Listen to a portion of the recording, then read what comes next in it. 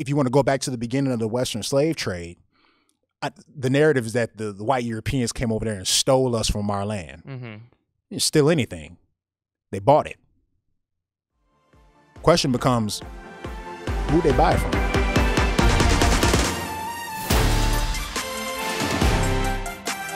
And we are back, ladies and gentlemen. Welcome to yet another episode of the Identity Crisis podcast, where we endeavor to give an answer for the hope that lies within us, yet doing so with gentleness and respect. I am your co-host, Jaylen Thompson. Dylan Schweitzer. Dill, what's the word, bro? How you feeling today, man? I'm feeling pretty frisky. Frisky? Frisky. Energetic, ready to go. All right.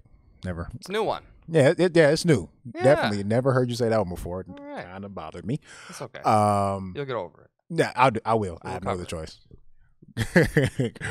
Oh, man.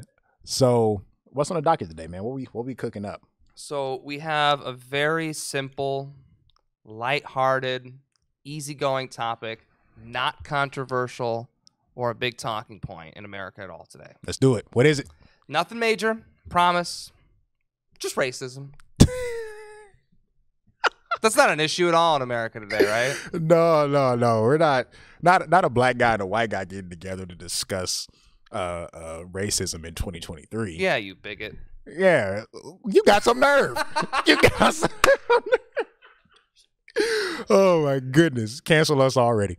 But yeah, man. So we're gonna talk about racism today, huh? I think so. Let's do it, man. We'll discuss it at large. We'll discuss some things about the past. Sure. We'll discuss what's going on now, Mm-hmm. and then let's see if we can tie this up in a nice, pretty bow and put a biblical perspective to this thing. I like it. Perhaps there isn't a biblical perspective. Sure. Maybe there isn't. Or maybe there is. Dun, dun, dun. So let's do some time traveling. Let's start here, and then we can kind of go back to where we were in the past, at least as a country in America. So where are we today with racism? Is it a problem? Is it not? What I was thinking, let's go back first. Okay. You want to go back first? Hey, I like to time travel. Yeah, let's go back to the past first, and let's kind of acknowledge Sure. what happened, and then let's talk about what's happening in light of what happened. I like it. It's a better idea. Cool beans. Let's do that. So, I guess when we do this, when we talk about this, we have to acknowledge that the idea of racism, the ideology of racism, is in fact a stain on America's past. It happened. Mm-hmm. It was absolutely woven into our past in a variety of different ways. From the hypocrisies of some of the founders of this country, Mm-hmm. who wrote some of the most eloquent words of the Constitution. We hold these truths to be self-evident, that all men are created equal, with certain unalienable rights endowed by their creator. Right. All at the same time, some of them had slaves. Mm-hmm. So There's a Daniel Tosh skit where he goes, "All men are created equal," and he looks over at his buddies. You know what we mean by that. So that's in there. Yeah. Right. Yeah. That's in there. You can kind of see that cognitive dissonance on display. Mm-hmm. You got, even beyond that, you got the Western slave trade, Mm-hmm. that took place and actually here in America is where you first see kind of a race-based slavery. Yeah. Here in America is where you first see that. And we got all the atrocities that were involved in that. Everything from obviously the physical subjugation of the Africans who were brought over on boats, to the withholding of educational resources for them, not being able to read and write, or not being taught to read and write here in America for the purposes of keeping them slaves. We have even the misuse of the Bible, right, to promote slavery, where the European slave masters bastardized scripture, removed entire books of the Bible to promote a message that would keep the African slaves slaves for the rest of their lives, Mm-hmm. and had them thinking that in me being a slave to my European slave master, I'm doing God's will. Mm-hmm. And we obviously know that that wasn't the case. But these are some of the things that are involved. What do you think about those things thus far? I mean, yeah. I mean, it's not a great start to a country, That's to for say the least. Sure. And even in the progress that was made, and even in the bad things that took place, you can kind of see justice prevailing slowly but surely in that. When you look at things that took place like the Civil War, which was an effort to amend amend the wrongs that were taking place in the South. And then you go from the Civil War where the slaves were freed to you got holidays like Juneteenth where Right. they were freed but didn't know they were free. Right. You have the Jim Crow South. Right. There were these laws were set up where, okay, sure, you guys aren't slaves anymore, you aren't free, but you don't have access to a certain quality of living, or you're not able to access the quality of living that a white person in the South was able to have access to.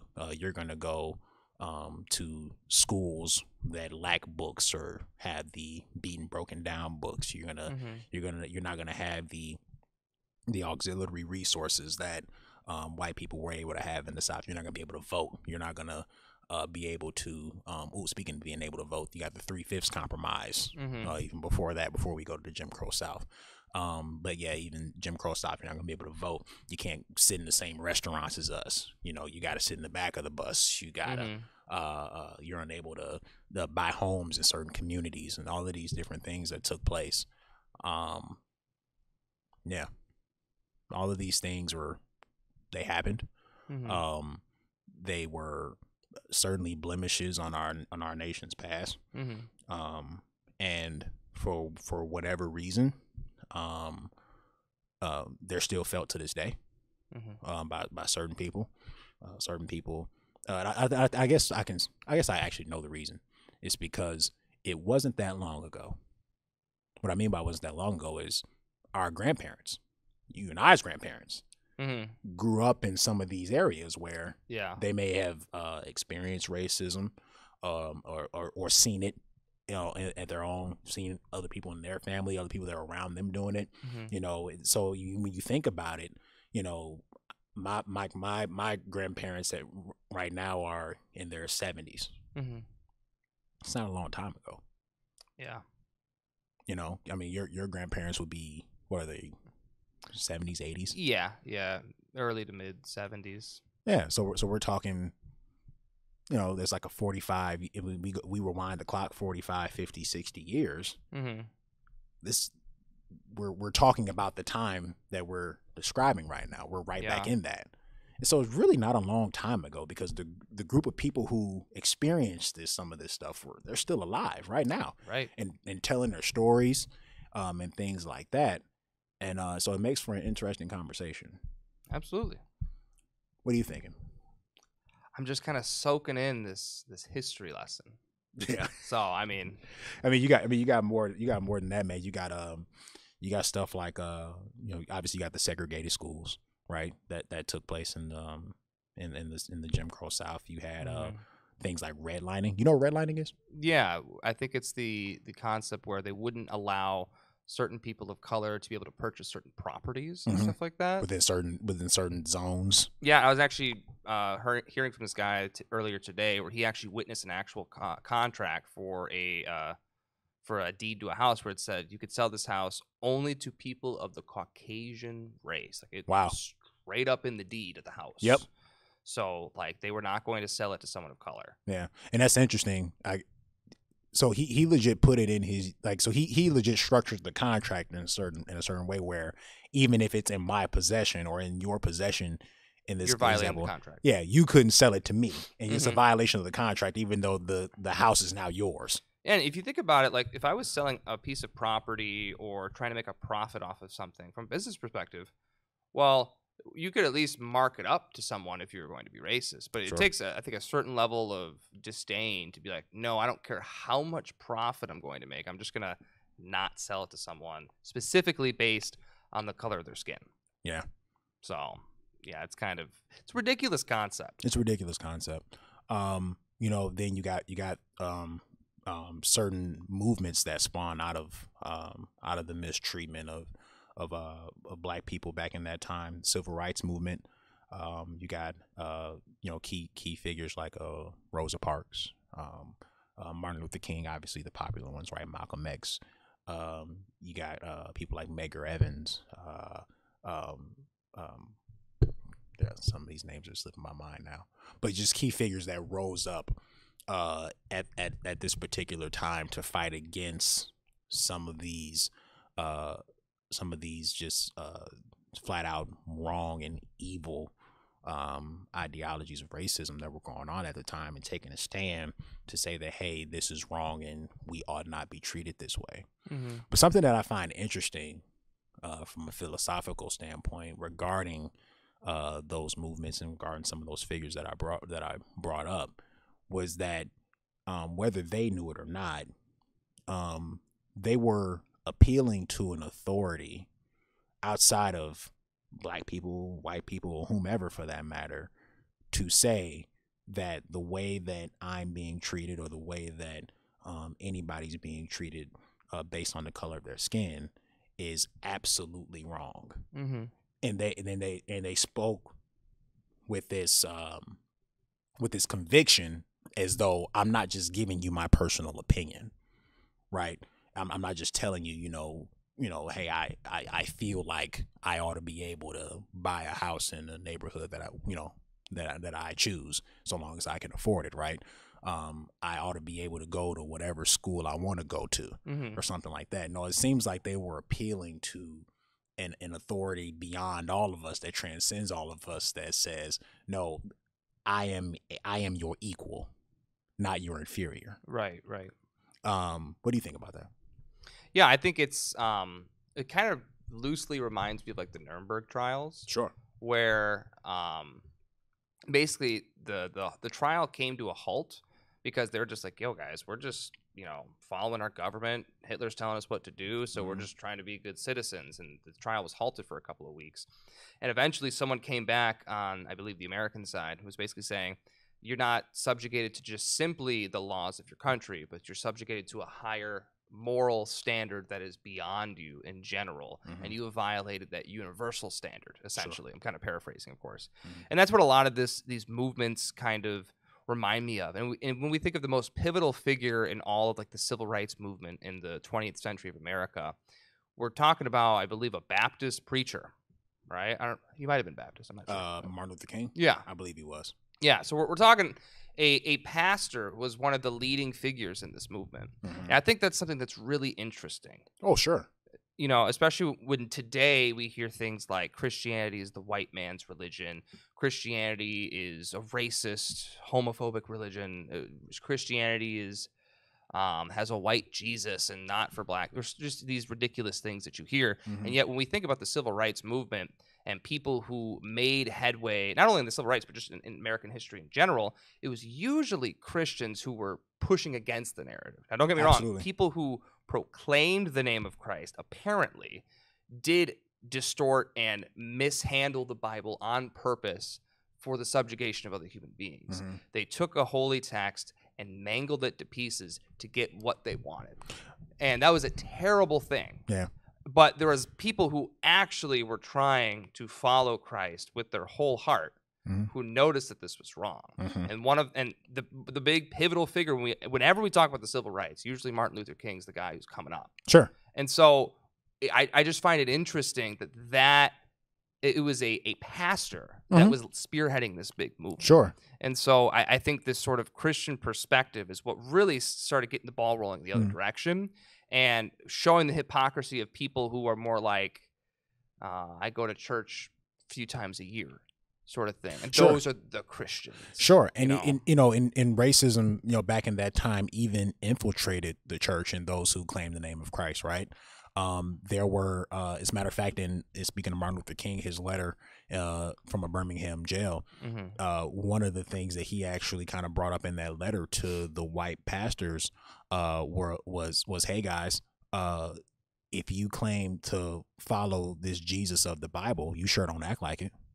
Right. You're not acting like that guy. Mm-hmm. And when you don't allow black church members into your congregation, church goers into your congregation, when you don't allow them to interact with the people and socialize with the people, when you don't feed them, when you treat them differently than you treat everybody else based on the color of their skin, Mm-hmm. you're not acting like Jesus. Right. And I find it interesting that once, like you just said, he was at the head of this movement, but that he also was using Jesus as the standard for Mm-hmm. how we ought to conduct ourselves as it relates to this whole idea of race. Yeah, and it's funny because Frederick Douglass, infamous slave, also said very similar things in a lot of his letters. Like he said the Christianity that he saw in the slave masters was not the same Christianity that was in the personhood of Christ that he learned about. Yes. And he's had negative comments about Christianity in previous letters and everything like that, but he has several quotes where he's saying the Christianity that I despise is this hypocritical, essentially anti-Christ Christianity that I see the slave masters and people propagating, where this person I hear about in the Bible and the non-slave edition of the Bible is a totally different person and is not anything like these slave masters, these people I've encountered, Yeah, and that's part of the reason why the efforts to abolish slavery worldwide, not just here in America, but worldwide, was led by Christians. Yeah. It was led by those Bible-believing followers of Christ who, when they looked at Jesus, they didn't see somebody who mistreated someone or, didn't allow certain opportunities for a person based off their skin color. But they saw someone who valued all people, who had compassion toward all people and cared for all people and viewed all people as image bearers of God. Yeah. And so because you are an image bearer of God, regardless of what color you might be in your image bearing, there's a certain level of value and dignity that you're going to carry and that you're going to automatically be afforded because of that. Yeah. And so, yeah, definitely speaks to that big time. So let's talk a little bit about today. Okay. I kind of want to get into that. I mean, we can stay in the past for a little bit longer, but maybe that's part of the problem with today. Ooh, I like it, Dale. Come on, go ahead. What we got? Well, for example, when I hear a lot of people talk about race today, there's a few terms that often come up. And one of them I think is directly related to what we were just talking about is the word racism. And I feel like there's a conflation between the word racism and systemic or systematic racism. Sure. And how that term is kind of just turned into the word racism. Okay. For example, from my understanding, the historical position on what racism typically means, and correct me if I'm wrong, is prejudging or having prejudice for someone else based on the color of their skin. Okay. And today it's kind of changed where more modernly, and I think I've noticed this shift more in like the past 5 to 7 years in the popular culture, where it's someone who is in a position of power socially, so like a straight white male, for example, just them being alive, from what I understand, and just being around, they are naturally racist, even if they don't intend to be, because the system itself was set up for that individual today. So it's not really judging. It's ironic because it's prejudice. It's kind of going down what's it called? CRT? This critical race theory. Yeah. And that's like a whole other can of worms because you have like different CRT scholars that define it a little bit differently. It's a goofy can of worms, but go ahead. Yeah.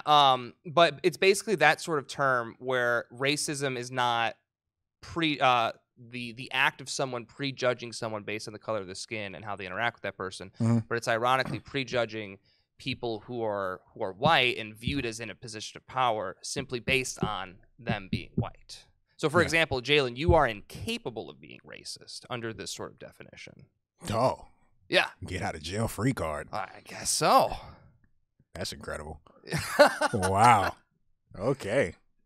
Yeah, so obviously, when you lay it out like that, it's technically impossible unless you conflate the word racism to mean something different compared to its historical meaning and what it means today. That's why I love etymology so much. Sure. You know what words meant 50 years ago, 100 years ago, 1,000 years ago. It drastically changed all the time. So that act, if you were to prejudge me based on the color of my skin, it wouldn't be considered necessarily racist from the pop culture sort of mindset today. But if you did that exact same thing to me, it would be considered racist and a byproduct of systemic racism because you were essentially programmed to do that.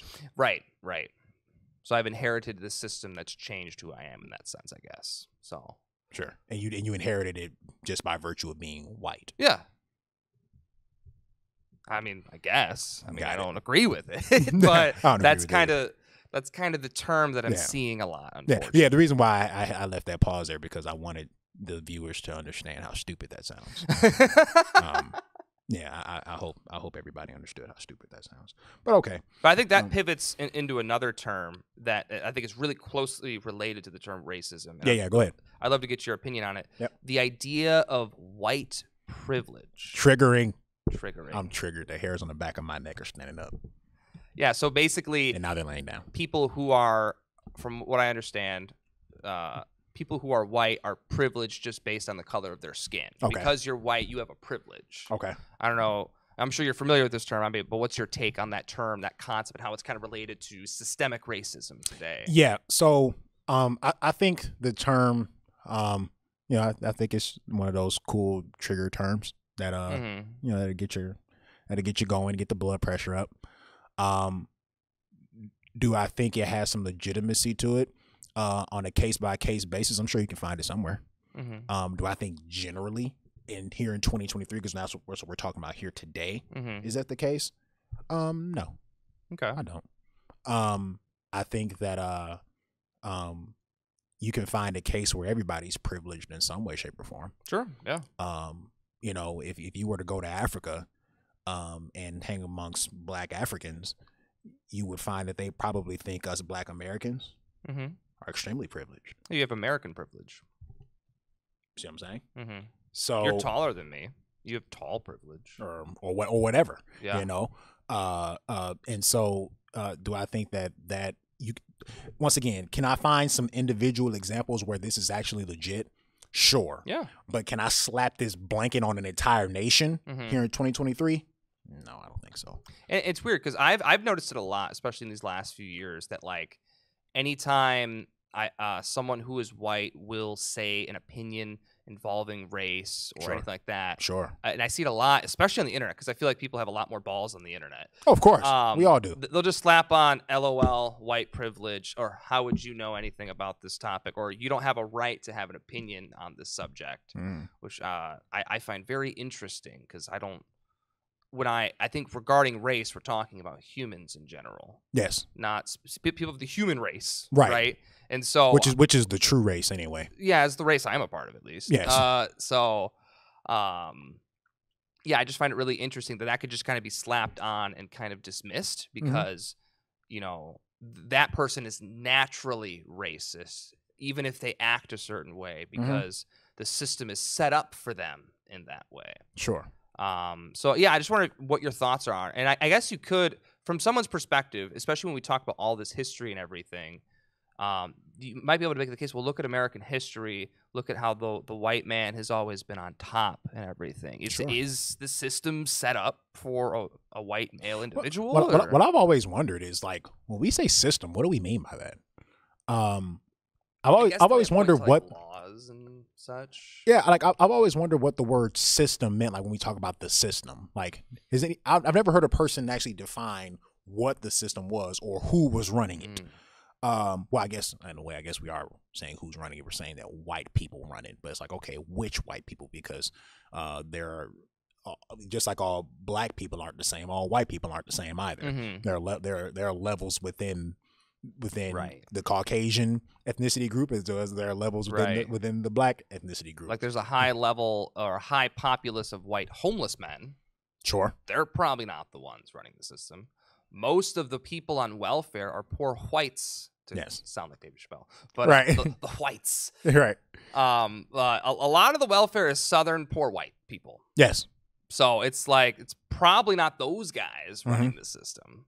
Yeah. You know, is it the ones who have a high degree of drug abuse? Because when we're talking about heroin and stuff like that, some of those harder drugs, crystal meth, heroin. Yeah, those us white folk are leading the race in there. Mm-hmm. You know, and so it's probably not those guys. Yeah, and so I've always kind of wondered, you know, what that was, but you know, like I said, you know, can I find individual cases where you can say a person has benefited from a certain situation because they were white? Mm-hmm. Yes, absolutely.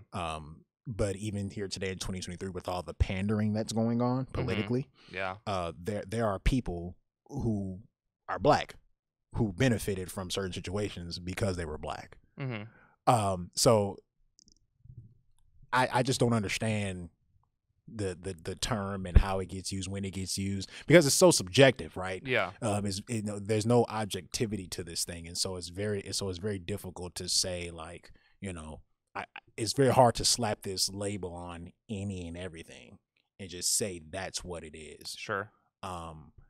But I guess when we think about the black community in general, right? And I hate using that term, right? Because it's a collective of very different individuals. It's not like extremely team different black, team white. Exactly. So I hate using the term, but I'm using it because it's easily understood. When I look at the state of black people today, the question that I come up with is, what best defines the state of the black community today? Interesting. Is the state of the black community today a result of systemic racism, or is it a result of self-destructive values? Oh. Wow. So what I mean by that is, Dill, if you'll indulge me for a second, I want to. My endeavor is to uphold my obligation to the truth. Okay. Whenever we talk about history as it relates to racism, it is often through the lens of black people being the victims and the victims only. Sure. And the white man or whomever being the victimizer. Yeah. And that's it. Mm-hmm. However, the truth is, we don't fully color in the history books. That was a great pun. Yeah, we don't fully color them in. Mm-hmm. And what I mean by that, and FYI, I'm probably about to make some black people upset. I don't care. What I I'm just letting you know. Whatever. What I mean by that is, if we're being honest, racism is a heart problem. Mm-hmm.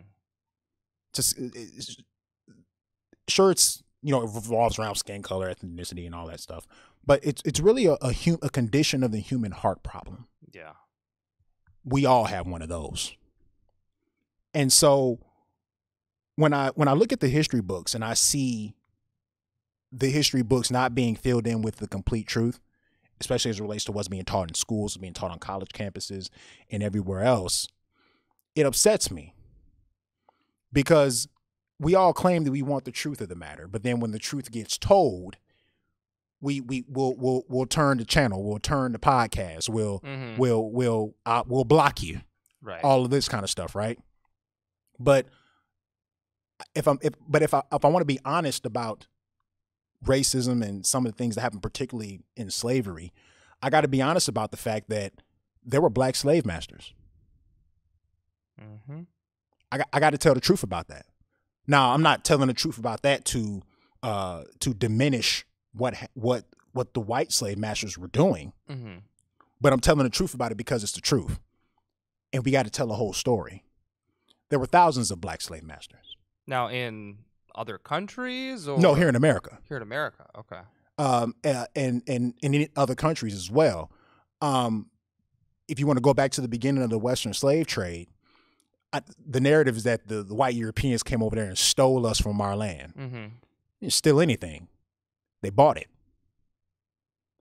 Question becomes, who they buy it from? Well, I'll tell you who they bought it from. Stronger tribes in Africa were enslaving weaker tribes. Mm-hmm. The Europeans come over, and they already had slavery going in Africa at the time. The Europeans come over wanting to engage in this slave trade, and the Arabs as well were involved in this slave trade. And so what the stronger tribes in Africa did was they would enslave the weaker tribes, capture them, and leave them in cages along the coast for the Europeans to pick up. You drop off the money and you pick them up. Jeez. That's what would happen. So this idea that all black people are innocent in this whole ordeal, it's not true. We were sold into slavery, not stolen into it. Mm-hmm. And we were sold into it by people that looked like us. That's the truth of the matter. Get here to America. There were thousands of black slave masters who were black. Some of them owned white slaves. Now, I think a lot of us this is brand new knowledge, would be pretty perplexed because until I was friends with you, I didn't know about this. Sure. I was not aware. No one told me about this. They're not talking about this in elementary school, middle school, or high school. This is not the narrative that we're going to talk about. But once again, this is why I said my obligation is to the truth, because I want to fill in some of those missing pieces that don't get talked about in the history books. Is there any like famous names of some of these black slave masters or anything? I'm so glad you brought that up. Guys like Anthony Johnson. Okay. Look him up. He owned black slaves. William Ellison. Look him up. But by the way, the links for all of this will be in the description, the links for everything that I'm saying. So I'm not just talking out the side of my neck. I'm not just spewing some crazy information that I got from somewhere else. All of the links will be in the description for you guys to check out. Go further than what we did for this episode and look into this even more. Okay, so I'm just putting that out there. Sure. But William Ellison. You got names like Andrew Durnford, another black man who owned slaves. You got some black women that own slaves. Oh wow! Yeah, how's that for a surprise? Yeah, yeah, black women that own slaves. Names like Sophie Delhunty. You got names like Antoinette de Bucklet. You got names like Maria Weston. All black women who own slaves. Jeez. I can go into the black women that bought their husbands as slaves and then sold them when they got upset at them. Yes, this type of stuff happened. It's there. This stuff happened. And so I bring this up, once again, not trying to diminish what the Europeans did. Right. I bring this up to highlight that we have a heart problem, not a skin color problem. Because those who had the same skin color as some of the African slaves had the opportunity to become what had enslaved them, they took it. Right. So what does that say then? Do we really have a skin color problem, or do we got a heart problem? You know what I mean? Yeah. What do you think about that? Well, I think the other interesting thing about this is slavery existed before America. Obviously, they're buying slaves in Africa. Yes. But of course, it existed before that as well. You know, slavery is one of the oldest practices besides advertisement. You might be thinking, where's that? Well, it was in the garden. Oh, this isn't what God said. It's a shiny little apple for you. Right. But, you know, slavery was found in all parts of the world. The new thing about America was that it became about race because Europeans starting a new country in America were the first to ship slaves to another country, or one of the first. And I think the crazy thing about the transatlantic slave trade is most of the slaves did not go to America. Correct. I don't have the exact number. It might be somewhere between like 3 and 13%, but that chunk went to America. The rest went to like Central America and South America and that side of the world. That is a lot of people. I'm talking like over 1 million people went to a whole other countries besides America. Yes. And of course, as Americans, we're going to highlight American history. That makes a lot of sense. And I think when we think about slavery in general, we focus so much on the race aspect of it because we're unfortunately kind of superficial people. Unfortunately, we just look at it that and we're like, that's the only reason it happened was because their skin was different and they wanted to treat them differently. Though that probably played a big advantage because as humans we do that all the time. Yes, we do. Jaylen, you're a Lakers fan or whatever. Well, you're stupid because obviously the Heat's better. You know, you're just one of those stupid Lakers fans. Or, you know, you like. I'm more of a football guy, so I think guys who like basketball are stupid. You know what I mean? That was racist, and that was an example of your white privilege. Oh, damn it. Good night, everybody. But yeah, so there's so many superficial things we could pick besides the pigmentation of your skin to point a difference at. Sure. It also kind of reminds me of, I can't remember this teacher's name, but she was like a really big influence for me when I was growing up. And she did this experiment in her classroom. And it was called the blue-eyed experiment or something along those lines, where she... Jane Elliott? Yes. Yeah. Jane Elliott. Yeah. That's my gal. Yeah. And she did this experiment in class to teach the kids about racism where she said the children with blue eyes were superior to the children with brown eyes. And we are going to... The blue-eyed children are going to get more privileges. They're going to get like more recess time, extra candy, all that sort of stuff. And they do that for like a day or two. And all the kids with brown eyes felt like crap, of course, and watching their friends play. And I believe after a couple of days, like, all right, switch places. The brown-eyed kids are more favored. Brown-eyed kids are better. They are loved even more and gave them even more recess time, stuff like that. And that was probably the most real lesson those kids ever learned about arbitrarily treating people based on a superficial characteristic like eye color or skin color and everything. Sure. But we do that all the time. I mean, so for example, I was getting my fingerprints checked at the government office for like this new job I had. And I was talking to this guy next to me, real nice guy. We were just chatting and everything. He was talking to me about a lot of racism he experienced. This was a guy who lived in the southern part of Texas. He was Hispanic.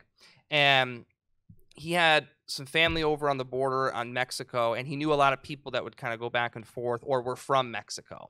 And he said, I experienced a ton of racism. I'm like, what do you mean? Like from white people? He's like, no, the white people were fine. It was the people who grew up in Mexico because they said I wasn't Mexican enough. Because I grew up in America, even though I spoke great Spanish and all of that, I wasn't Mexican enough because I wasn't born in Mexico. So they look pretty much the same, you know, and they're in the same part of the world. You know, it's not like his skin was darker. It was completely a cultural difference that he was getting treated poorly for. And it wasn't like one random dude. It was like several guys from Mexico. Oh, I'm willing to, I mean, I could think of that, you know, with black people, black Americans now. I mean, you'll hear people say stuff like, yeah, he black, but he ain't a brother. I've heard that. Yeah, she's black, but she ain't a sister. You know, she black, but you know, she ain't one of us. Yeah, I still don't know what that means. But Well, trust me, I know what it means. I figured, what it means is what it means is what you were just talking about. It's just the idea that sure, you know, you look like one of us, but you ain't one of us. You know what I mean? Right. And it's maybe something like, oh, she talks white. Yes, something along those lines. Yeah. Oh yeah, she's black, but she grew up in a very nice part of town, so she's black, but she ain't one of us. You know. She's black, but she educated, so she ain't one of us. That type of deal. And so I want to get back to the self-destructive values and what best explains the state of the black community now. And the answer, if you would ask me, is self-destructive values. Okay. So it's to clarify, it's not a result of systemic racism that's the black community's problem. It's today. No, it's self-destructive values. Absolutely. Like what? Name me a thriving community or a thriving group of people where 70% of the children are born into single-parent homes where the father is absent. I know the answer, unfortunately. And it is? The black community in America, unfortunately. No, thriving. Name me a community that's thriving. Oh, yes. No.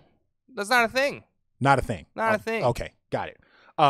Name me a community where because of the fathers not being in the home and not being married to the mother, the children who are going to grow up and become adults are 5 times more likely to go to prison, 5 times more likely not to finish high school or go to college. I don't remember the exact percentage, but more likely to commit violent crimes, more likely to engage in drug abuse, more likely to engage in some kind of criminal activity at some point in their lives. Show me a community that is thriving with those type of statistics. You can't. I can't. That is the state of the black community today. We want to claim that it's about race and skin color and all of that stuff. Once upon a time, that was true. It was. Once upon a time, that was absolutely the truth. I'm not taken away from that whatsoever. But what I find interesting, though, is during that particular time, particularly in the Jim Crow South, the black family was tighter than it had ever been. What I mean by that, during that particular time, about 80% of the children were born into married homes, 2-parent households. Dad is at home, mom is at home, we are married. It's a giant difference today. It's a giant difference today. And we had the racism going on, Jim Crow South. I mean, we got the racism going on. The Klan's in full effect. You got the segregated everything. It's in full effect. But the family structure was as such that though we were economically challenged in things of that nature in various different ways, the families were still solid and still able to function. Now what we have, however, though, is something totally different. And I think that's far more to blame today than any level of racism that you can name today here in 2023. If a person were to ask me, how have I been able to be successful in life, and how have I been able to be prosperous and productive member of society, I would tell you it has a lot to do with the presence of my father. That's just a stone cold truth. And this comes from a person who I lived with my mother in the single parent household. I come from that environment. My parents were extremely young when they had me, and I grew up with it was just us and mom till I was 15 years old, and I came out here to live with my dad. My dad was present in my life throughout that entire time period, though. Up until I, came to live with him, and then obviously he was very much present. I was living in the house with him. But I got to tell you, from personal experience, there is a difference between, living with my mom and going to see my dad and living with my dad. This father absence epidemic that's going on is extremely, extremely damaging. Yeah. And this would ravage any people group. It doesn't matter who it is. Right. You take the fathers out of the home in any people group at a rate of 70%, and that people group is screwed. Yeah. Beyond just father absence. Look at the values of the culture. We don't value marriage. We barely value childbearing these days. I mean, black community aborts more kids than anybody. When these are the pinnacles of what we would deem success or what we would deem acceptable behavior, when this is the norm, this community is going to fall apart and continue to deteriorate until it eventually collapses. I said all that to say that, again, I'm not diminishing what happened in the past. I think we got to get away from the past now. Kind of like how you brought up before, like perhaps part of the issue is we're trying to see everything through a past lens. Yeah. And it's time to get away from that. That's not our lane anymore. America, we got more black billionaires and millionaires we've ever had in this country ever. Yeah. Ever.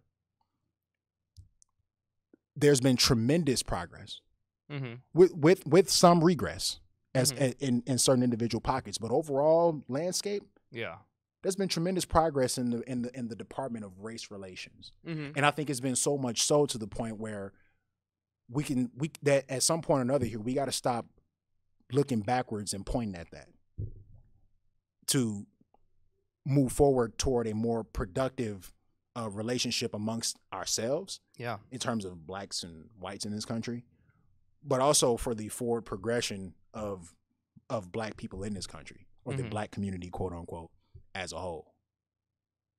That's no longer our problem anymore. Right. It's just flat out not. The nuclear family is our problem. In case we haven't noticed, I'll say this really quick. The nuclear family is the foundation of any society on the face of this planet. Absolutely. It is the nuclear family that builds communities, communities that build towns, towns that turn into cities, cities that turn into states, states that turn into nations. All of that rests on the foundation of the nuclear family. So the family goes, so any people group goes. Right. Any people group, you can name them. If that nuclear family is not intact, everything else is going to fall apart. I don't care what anybody says. And even historically speaking, the nuclear family concept is kind of a modern invention, is that being the focal point. Because, like, especially if you think of, like, Jewish cultures back then, it wasn't an emphasis on mom, dad, and a couple kids. It was an emphasis on, like, the whole, using tribe for better terms, like the whole pack of the family. Sure. Because if your dad dies, your mom dies, you have 4 grandparents, a bunch of cousins, and this giant family that are all living either together or within a same area working together. So if someone's slacking, I got 25 other family members that are picking up. And so I think that's another thing that I think we should really think about too, is really strengthening the overall emphasis on the nuclear family, of course, but like having that support group all around them as well, with the extended family, as we call it now. So I just think it's interesting that that's like a big concept in like a Judaic culture and stuff like that, and Indian culture especially. Yeah, absolutely. And I guess I say nuclear family, but I guess you can say family in general when you bring up what you just brought up. That the structure of the family unit is the foundation of any society and the foundation of any people group. If you want to know what's going on in any group of people, look at the families. Yeah. Flat out. That's all you have to do is look at the families. Yeah. In the black community, if you want to know what's going on with this people group, look at the families. Where are the men? It'll tell you everything else that's going on. Right. I know we don't want to hear that. Right. Black women in particular probably not going to want to hear that. It's definitely not. Let me separate from you. I don't care. I'm once again, my obligation is to the truth. Sure. Well, what I was going to say is a caveat with that. It's not as if mothers or even black mothers are incapable of being sufficient parents. We're not saying that. Definitely not the point. The point is a lot of men have failed to live up to the responsibility of fatherhood. Yes. There's a lot of abandoning fathers. Yeah. And it's not even exclusively a black thing, but it's really not. Giant epidemic in the black community in general. It's more it's a bigger issue in the black community, maybe than other ethnicities right now, particularly here in America. But to the point you just brought up, we're not saying that black women or black mothers in general are not good parents. What we are saying though is that the parent dynamic that God set up in the first place was not meant to be gone through alone. Right. It was never set up that way. Yeah, it was not. It was never set up for any one of us to be enough. Right. Whether that be the single mom or the single dad. It wasn't. It was never set up to where I would be sufficient for my daughter or my wife would be sufficient for my daughter, and that's all she needs. Right. No, it was set up as such. No, she needs both of you guys. Right. And the best version of her is her standing on the foundation of me and her mother being married in a low conflict setting. Exactly. Children thrive in those settings. Yeah. The statistics are embarrassing. When you put a child into a 2-parent household, mom and dad are married in a low conflict setting, they are smarter, they make more money, they are more emotionally stable, they they achieve in just all areas. Their interpersonal relationships are typically healthier because they have better examples growing up. Exactly. And actually, when you think about the high causality, and this isn't even just a Black community thing, but the high causality of abuse, people who are abusers and people who propitiate domestic violence, if you figure out what happened in their house, typically their fathers or someone close to their family was also doing that stuff. Sure. So they either experienced it themselves or witnessed it enough that it seemed like normal behavior. Same thing with people who are sex offenders. Mm-hmm. Typically, they experienced it themselves or had someone close to them that went through that as well. Mm-hmm. It wasn't like some new idea that they got. Mm-hmm. Of course, mental illness plays a big factor, but your environment is really going to point you towards different behavioral standards. Mm-hmm. Absolutely. So we've talked about the past. We've talked about a little bit about what's going on now. Something else I want to bring up with the past, especially with the Black slave masters, to continue coloring in accurate history. There were a very nice chunk of Black slave masters who would free their slaves relatively easily after purchasing them. I don't want to leave them out. But then there was also a handful who were commercial slave traders and did it for profit. So I just want to make sure I colored that in. I didn't want to leave that out. We talked about the past and what's happened. We've talked about some of what's going on today in race relations and what's happening. I guess what I wonder is, it seems like we had a problem then, and it seems like we still got one now. Probably have one in the future. Is there a solution to this hard problem? No. All hope is lost. I've decided just right now that this is a nihilist podcast. I will let you go ahead and wrap this up. Go ahead. Good night, folks. No, I'm just playing. So, obviously, the pointed answer is the gospel. Absolutely. The answer is Christ, the lessons he gave us, and the way he has pushed us to remind us who we are. I think having our identity to be rooted not in the color of our skin, not in our preferences, not in cultural standards, but the fact that we are made in the image of God, and that all human beings share that sort of relationship with one another and with God himself above us. And I think that is where the emphasis needs to be whenever we're thinking about race relations in general. Agreed.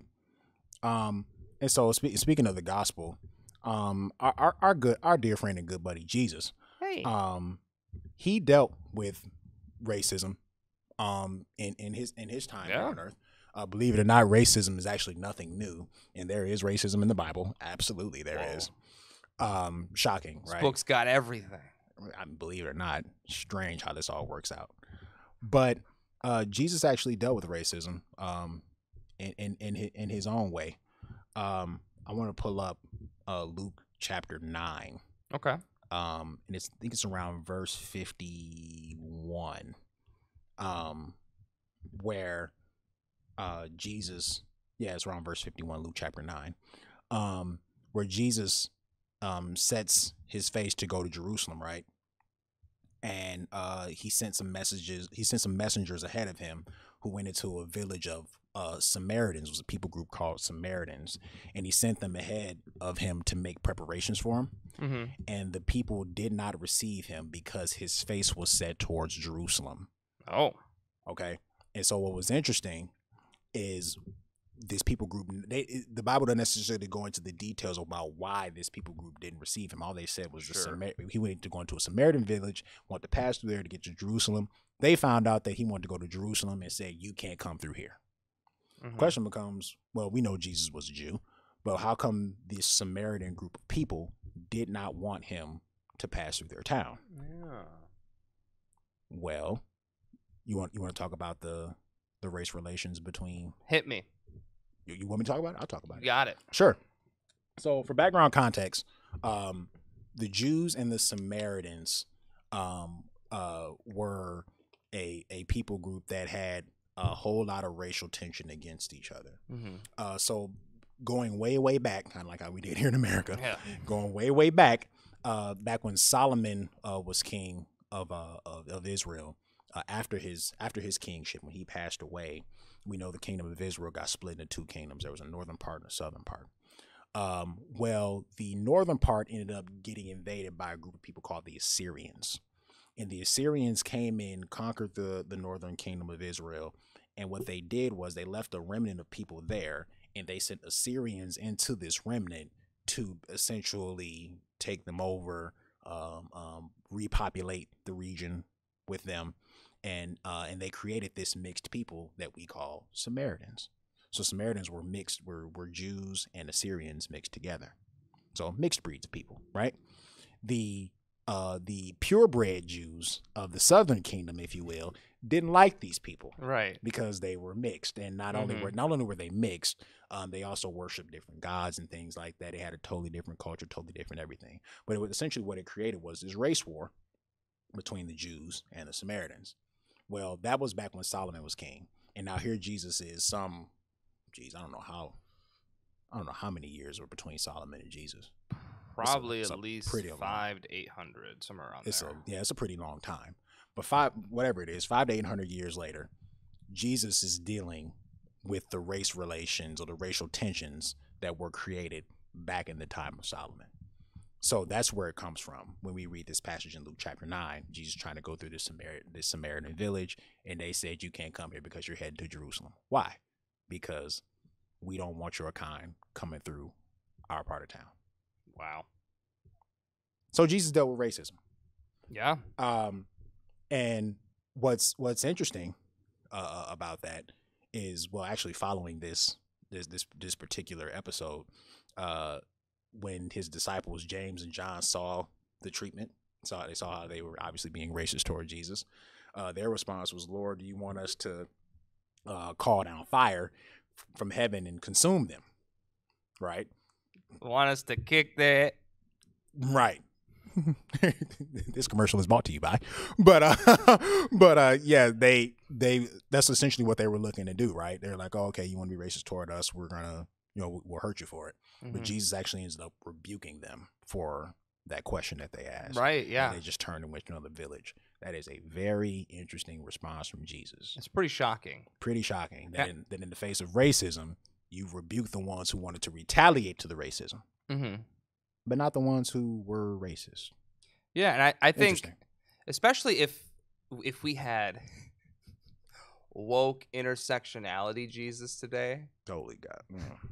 The Jesus not of the Bible, but the God made in the image of ourselves. Thank you for that distinction. Yes. If we had that, it would be really easy to be like, sure, let's cast some fire on them right away. They're obviously wrong. Sure. But I think there's a deeper lesson behind that, between taking sort of this posture of peace, this sort of position of grace for these people, understanding they know not what they do, what they're doing. And it's just so interesting that he rebuked the person who is trying to retaliate.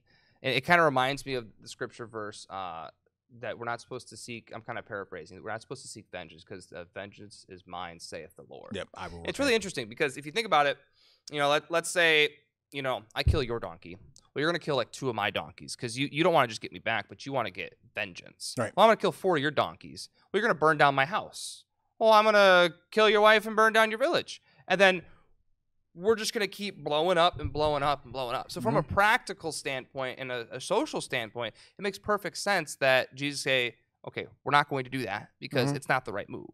And in general, we're not going to fight fire with fire. We're not going to fight hate with hate. They're being racist. Okay, they're being dumb. Cool. We don't have to go down to their level and hit them right back with that. We can instead take a position above them and try to give them grace instead. If someone's going to be rude to me in any situation, especially with racism in general, I don't have to say a racial slur back. Don't have to. I could understand their ignorance and instead pray for their well-being and pray that God reveals themselves to them, reveals himself to them, and that they change their heart, they change their mind, and repent. Yeah. That's a better position to take than, well, I'm just going to kill you. Yeah, and it's You're also, wrong. yeah, right. And it's also, you know, it's one thing to say that the hypothetically and theoretically, it's another thing to actually do it. It's very difficult to. That's do. why I talk about it on the podcast and not do it. Right. Right. So much easier to chat about it. That's why I tell other people to do it, but I don't. But yeah, so it's yeah, this ain't easy, man. No, not at all. Particularly in these types of situations, like Jesus' experience. That's part of the reason why I like Jesus so much, is because there are too many experiences that we've had that he hasn't. Right. Yeah. And so he's relatable to anyone. He's not the whitewashed Jesus we see in random pictures. Yeah, that's not even. Which is ironic, because you see the most of those in Black Baptist churches. That's very true, actually. Which is really interesting. Which is so very this true. sort of whitewashed Jesus, you see him the most in Black churches. So I mean, like, what? Yeah. But he probably wasn't white. I mean, he's No, he from wasn't. He the was freaking ancient Near East. he was a Jew. He's probably a little brown. Yeah, a little bit. Yeah, he was a Jew. He wasn't Caucasian or European by any stretch. He was a Jew. And even so, it just doesn't matter. Yeah, it doesn't. But nevertheless, it's just not. I know because of the conversation. Was Jesus white? Jesus black? Oh, he had bronze skin. He looked like us. Right. Okay. I actually talked to a guy on Facebook one time. He was from Africa, and he's like, "Of course you worship Jesus. He looks just like you." And at the time, I had long hair, and I was just like giggling. I'm like, "Dude, Jesus probably wasn't white." No. Even so, what a dumb reason to not like give Christianity a chance. Oh, their God's white. It's like, really? That's the length of thought. That's the depth of thought you've had on this topic. Is like, well, I'm not going to worship a white God. It's like, well, if I filled in the color a little bit, would that make you feel a little better? Is that the surface level thinking that we have about relating to other people? Is they understand who I am if the pigmentation in their skin is similar? Wow. And that's interesting, because you've told me recently, like, Dylan, I relate to you more than some Black people. Yes. Like, you and I have had so many similar experiences upgrowing. Like, we've Yes. both been in Section 8. Yes. We've both been on food stamps. Yes. We both have been in just low income and dysfunctional homes. and witnessing abuse and things like that. You know, and it didn't have something necessarily to do with the color of our skin. We just had similar circumstances, and we think similarly about a lot of things. You know what I mean? So I just find that so funny when people think that surface level, like, oh, well, you know, he's not Black, so he's not going to get it. Well, speaking of that, so once again, our good dear friend Jesus. Oh, hey. So in the in the very next chapter, Luke chapter 10. He gives this parable that I want to talk about, and it's the parable of the Good Samaritan. Now Jesus was It's interesting. He's using the Samaritan, who is just being racist in the previous chapter. I didn't catch that before. And not only is he using the Samaritan who was racist, he's talking to a Jew about the Good Samaritan. That is such an ironic slap in the face, like turn of events, spin your whole current worldview on your head. We got to read it. We got to read it. Okay, so I'm going to read it. And behold, this is chapter 10, verses 25 through 37. And behold, a lawyer stood up to put him to the test, to put Jesus to the test, saying, "Teacher, what shall I do to inherit eternal life?" He said to him, "What is written in the law? How do you read it?" He answered, "You shall love the Lord your God with all your heart, with all your soul, with all your strength, and with all your mind, and your neighbor as yourself." And he said to him, "You have answered correctly. Do this and you will live." But he, desiring to justify himself, said to Jesus, "And who is my neighbor?" That's an interesting question. Ooh. So Jesus replied, "A man was going down from Jerusalem to Jericho, and he fell among robbers, who stripped him and beat him and departed, leaving him half dead. Now by chance a priest was going down that road, and when he saw him, he passed by on the other side. Likewise a Levite, when he came to the place and saw him, passed by on the other side. But a Samaritan," that racist Samaritan, "as he journeyed, came to where he was, and when he saw him, he had compassion." Interesting. That racist Samaritan is capable of compassion. Wow. He went to him and bound up his wounds, pouring on oil and wine. Then sent him on his own animal and brought him to an inn and took care of him. And the next day he took out 2 denarii and gave them to the innkeeper, saying, "Take care of him, and whatever more you spend, I will repay you when I come back." Which of these three do you think proved to be a neighbor to the man who fell among the robbers? He said, the one who showed him mercy. And Jesus said to him, you go and do likewise. Here's what I find interesting about this parable, right? Because I've been digging into this thing for like 2 weeks. One, I find it interesting that he decided to tell this parable to a Jew. Especially last chapter. Just last chapter. Uh-huh. But also what I find interesting about it is he used in this parable, he used two people that the lawyer could relate to, and not only could he relate to them, he used them in such a way to show that your idea of this surface level thinking of skin color and ethnicity ultimately has nothing to do with what really matters. Because the two people that look like you in this parable were the most trifling of people in the whole parable. Right. Yeah. The priest, Jewish priest, saw him beat down and passed by the other side. You just crossed the street. So you saw this man on the side of the road, beat up, half dead, and you just walked on the other side of the street and carried on about your day. And then the Levite walks up and does the exact same thing. We got the same skin color. We look alike. Right. What does that say about same your culture? Yeah, same culture. Yeah, all that. And the cherry on top of all that, the priest would have been, from a social status and religious standpoint, a very, very high authority. Yes. Would have considered extremely pious because he's the one giving the temple sacrifices. Yes. For the church at the time. So surely you'll do the right thing. Right. And then the Levites were the tribes that were primarily supporting the priesthood. So we could argue that that was the most pious part of Israel. Sure. The top and the second part of all of that. And so he's doing a representation. He's like, okay, you understand the law. Let me show you two people who definitely understand intellectually the law. I understand intellectually that I'm supposed to love the Lord my God with all my heart and soul and strength. I also understand intellectually that I'm supposed to love my neighbor. Yeah. But then we show two people who know the law like the back of their hand, and they're clearly haven't put it in their heart, and they're not implementing it because they're not helping their neighbor. Sure. And then comes along this Samaritan who don't look like me. I'm a black man first, and the Samaritan guy don't look like me. He doesn't look like he doesn't look like the man who's beat up on the side of the road. So so we ain't got that relation going on, right? Right. And yet Christ lets it be known that he saw him and had compassion. That's a character trait. That speaks to the integrity of one's character and actually something that you have control over. Right. You don't have control over whether or not you white or black or Indian. It just is what it is. But when he got to the Samaritan, Christ made sure to highlight that this guy chose to exercise that which he had control over in a different way than the other two did. The other two who looked like you, Mr. Lawyer. Right. So think about that. Think about this idea that because you're a certain skin color, you're going to conduct yourself a certain way. And how that falls on his face when we actually put it to the test.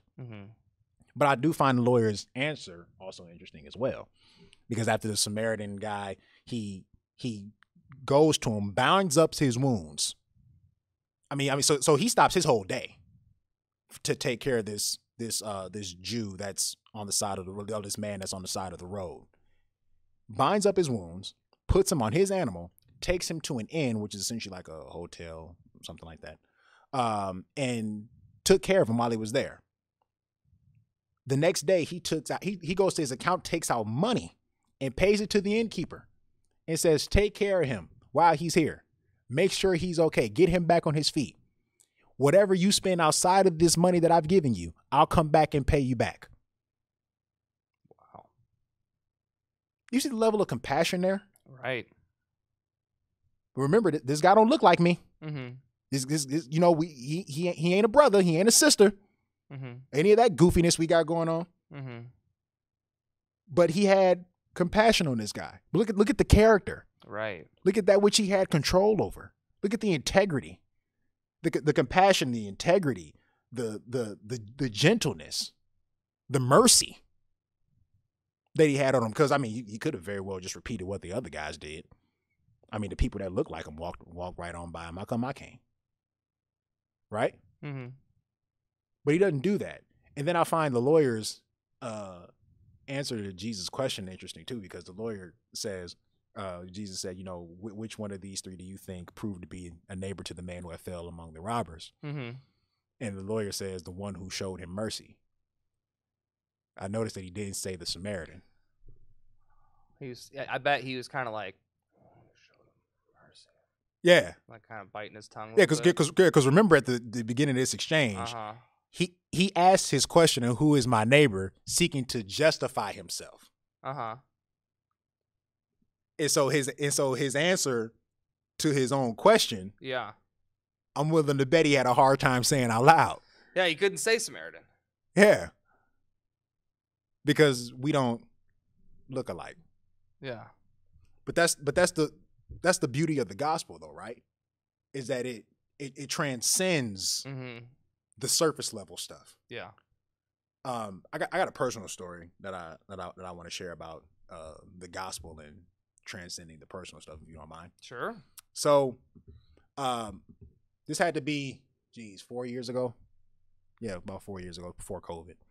I'm at a gas station. I'm actually on my way up here for our band rehearsal, and I'm at a gas station. I'm pumping gas, and I'm about to take my own medicine here in this story. Okay, this idea of focusing on the trivial and focusing on what transcends the trivial. But I'm at a gas station pumping gas, and I finish up putting the pump back in, getting ready to get in my car. And as I'm putting the pump back into the nozzle, I hear this woman's voice, and she goes, "Young man, excuse me, young man." I turn around. Good Asian accent. Well, I turn around, and it's this elderly Chinese woman. She had to be, I say at least 70 plus. Okay. I mean, she was like 4 foot nothing. I mean, that woman had to be 70 plus. And she goes, "Excuse me, young man." I turn around. I say, "Yes." And she goes, "Will you teach me to pump gas?" I'm like, "What?" It's a weird question to hear in the middle of the day. Well, not even just that. It's a weird question to hear from somebody who drove a car to a gas station. And so I'm sitting here like, what in the teach you to pump gas? I'm thinking, I'm like, this got to be a setup. Like, what are we doing? And she goes, yeah. She goes, I'm really scared, and I'm driving my son's car, and I don't know how to pump gas, and I'm low on gas, and I was wondering if you can teach me. Can you help me? So I say, this is weird, but okay, fine. I'm gonna help you. Lady gets excited. Oh, thank you so much. Thank you so much. I go get money. She goes to her car, pulls out her credit card, Dylan. And might as I say, this is a 4 foot nothing elderly Chinese woman. I'm a 6 foot plus 200 plus pound black guy. Okay. Looks great.